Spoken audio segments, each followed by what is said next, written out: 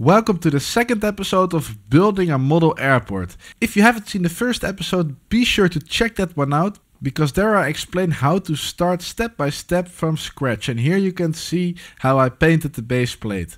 Now, starting the second episode, we're going to the store to get some paint. In this hardware store you could get all sorts and colors of paint, and I chose 3 tints of grey and I bought a test 100 milliliter package. 100 milliliters is more than enough, and they cost only €3.50 per can, so I thought it was a great deal. And for the rest, what we're going to use this episode is some paintbrushes. Both small paintbrushes for the details and bigger for the surface are needed.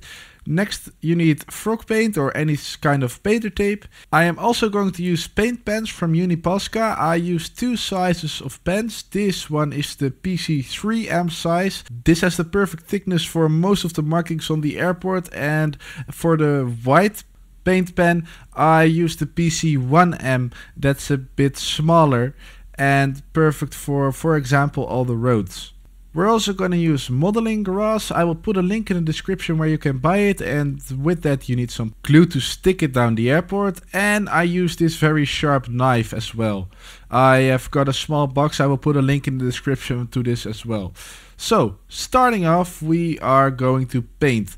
This is some paint I had from my previous airport, and it's very old, so I had barely enough, but I got some paint left in the bottom, so I scraped that out, and we're gonna use this for a part of my airport. We're gonna make a square in here. I'm just measuring out how big the square is gonna be, and then I mask that square, as you can see over here, and we can start painting. Because the paint was quite old, I had, as you can see over here, pieces in the paint, hard pieces. They were really annoying. I had to get them out of the paint the whole time.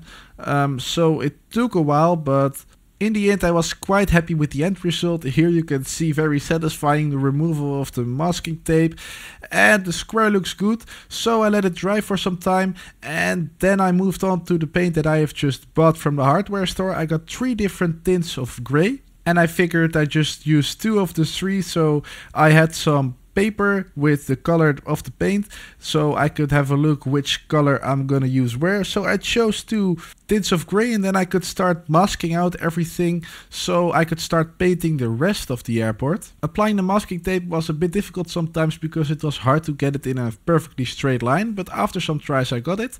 Here you can see me using the sharp knife to cut off a nice edge, so you get a smooth paint layer without any weird hiccups from the masking tape. So I got that off, and then it was ready to paint. So before I started painting, I made sure the surface was clean and I could start painting then. But I forgot one important thing, because in the last episode we made a sketch on the wooden plate of how the airport was going to look like, and I spent really much time doing that, but I realized that I'm having to paint over it again, which meant that all my measuring work and hard sketching work was covered under the paint, which wasn't really handy, but there's nothing to do about it. Here you can see the satisfying removal of the masking tape, which worked excellent as long as you stick it down well onto the wooden plate, so no paint can go underneath it. And here you can see the first tint of grey, or the second tint I should actually say, being applied. I was very happy with the color. And as you can see, when you look close by, you can still kind of see the markings of the sketch that I made before in the previous episode, but it's kind of hard to see, so that's a shame, but we'll move on. I placed the masking tape for the last part of the paint, and here I painted it, and I was very happy with the color as well. Once again, the removal of the masking tape. After this removal, I let it dry for about 6 hours time, so it was dry enough to start working on it again. And what I tried was, before painting with a sharp knife, I went over the sketch, but it didn't really work, so all the sketching was lost. But moving on to the painting of the markings, here you can see me using an airbrush for at least the white paint, because what I found out was that my white UniPosca paint pen wasn't really functioning well, so I opted I'd go for the airbrush for at least all the white paint. That doesn't mean that you need an airbrush as well, because I believe with the white UniPosca marker PC1M you will get the same result, but my marker didn't work very well. So that's why I chose to use the airbrush. It took a lot more time and work because I had to use the masking tape in order to get the lines good. But as you can see, it all looked well. So what I am painting here are the outlines of the road that's going to run around all the airplane stands. And I actually made a mistake during the sketching, and this mistake I took over in the painting because, as you can see, there was a line running too far. And then I also did the same thing for the line behind the airplanes, which marked the other side of the ramp. And this way I marked out where the planes could stand so I could move on with the red markings. I'm not an expert at this, but the red markings I think mark where you can and cannot stand when the airplane is, for example, going to push back. So it's kind of a safe zone. And here you can see me using the red paint pen of UniPosca and the PC3M, and I used a wooden stick as a ruler, and it worked well. And the benefit of these paint pens is that it is very quickly dried up. Like in 5 minutes your paint is dry and you can start with the next thing again. So here I'm gonna draw the yellow line, which marks where the plane is going to taxi over and how it positions at the gate. So here you can see me measuring out everything once again and then testing it with the plane if it fits. And I want to fit a pushback truck in front, which perfectly fits. So here I'm drawing the yellow line.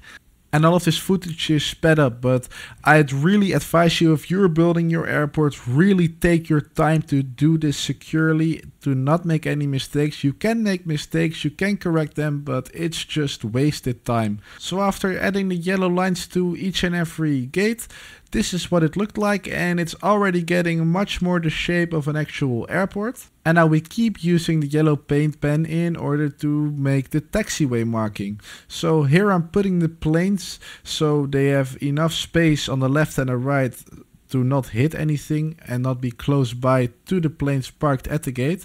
And I used the modeling grass, which is going to be on the other side of the taxiway, in order to visualize how it's gonna look like. And after I was happy and measured everything out, I started painting the taxiway lines.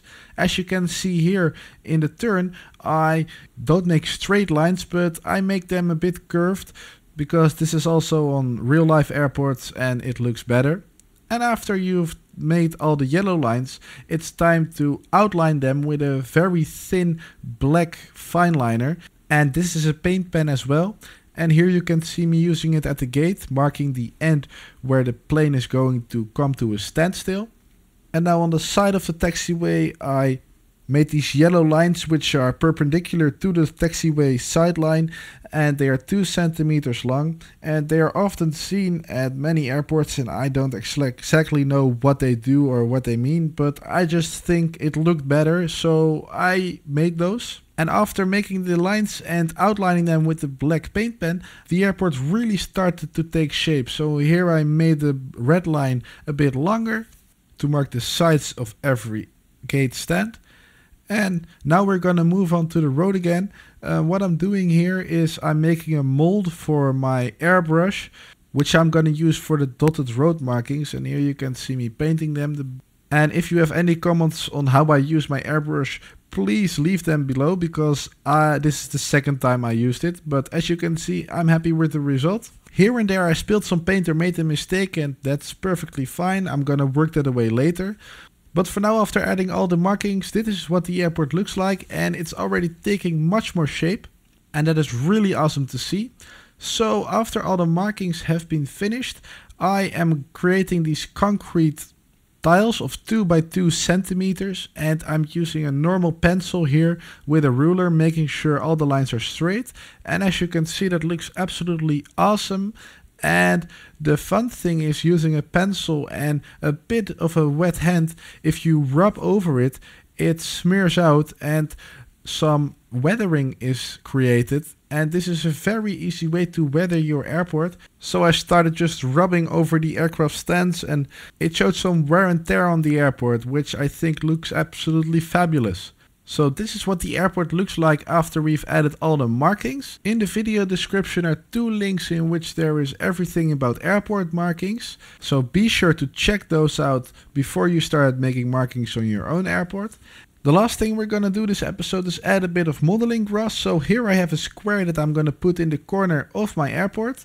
And first I used some modeling paint, but a standard glue stick worked out to work way better. So I glued the grass on the airport and then I used a sharp knife to cut around the edges and make sure it all looked good. So here I made a round edge which followed the curvature of the taxiway line, and on the edge of the airport I could cut it like this. And then after adding the modeling grass, this is what the airport looks like. I put some models on it and as you can see, it looks already absolutely amazing. All of this took me about 2 full days of work, what we did in this episode, and I'm very happy with the result. I believe there are still some tiny markings missing that we're going to add next episode, and I also need to clean up these mistakes. And what we're also going to do next episode is make a terminal which is going to place right over there. But that's it for this episode. Thank you very much for watching and let me know if this helped you building your own model airport. Please consider to like and subscribe to my channel and see you in the next video.